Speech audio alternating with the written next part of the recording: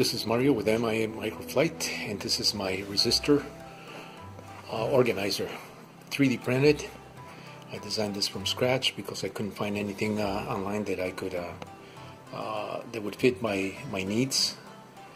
These are specifically designed to hold resistors in 8 bins times 3 of these trays make up for 24 resistors, which make up one group here, times 1 times 10 times 100 times 1k times 10k times 100k times 1 meg and times 10 meg are the options here for resistors that I want to organize in these bins. And so I need 4 of these complete systems here, so there's going to be quite a bit of printing coming up in the next week, but this is one of them.